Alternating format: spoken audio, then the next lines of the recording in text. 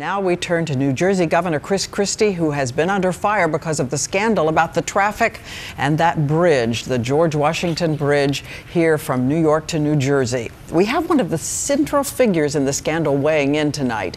But yesterday we sat down with the governor one-on-one, and we'll bring you more of that interview as Governor Christie held his first press conference today, insisting the controversial lawyer's report exonerating him is going to stand the test of time.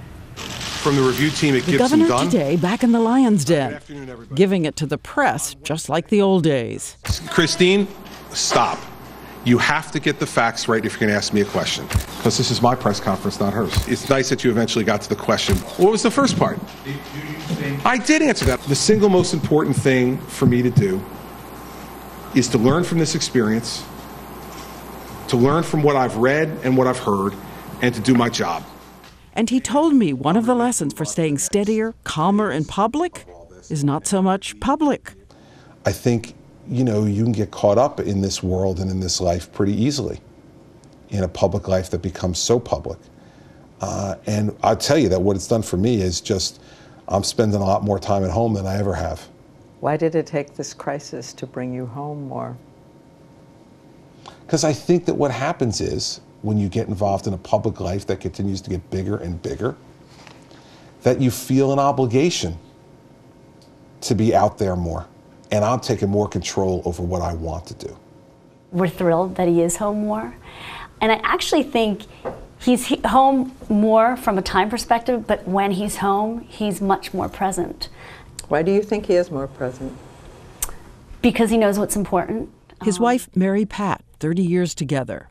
They say, however rough this period, they know every hill, every valley. You sound like people who think this is going to be forgotten someday pretty soon. Wrong? I mean, I have no real opinion on that, but it doesn't matter to me.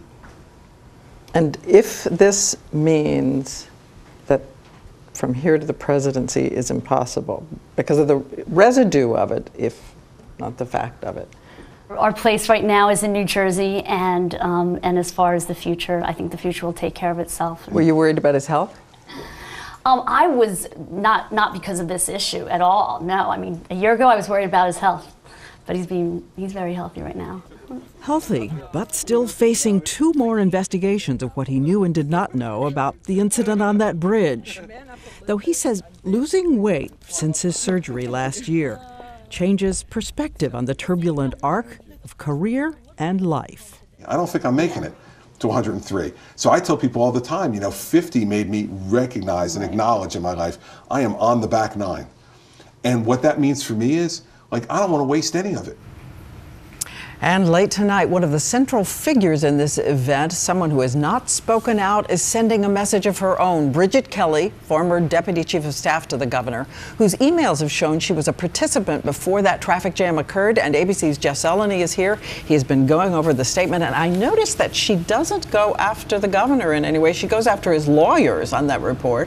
You're right, Diane. This is the first we've heard from Bridget Kelly. She is the central figure in this. We wanted to know what she would say about Governor Christie. She only mentioned her lawyers, but she went after them hard. She said that the report was venomous, it was gratuitous, inappropriate sexist remarks, saying it has no place in what is alleged to be a professional report. So this didn't necessarily clear up any of our bigger questions about what her involvement was. She's important in this. She's the one who sent the email. It's time for those traffic closures, but clearly this got her attention and she's speaking out. And she is a key link between the governor's version of what he knew and did not know and what other people may be saying. We have so many more questions for her. All right. Thank you, Jeff Zeleny.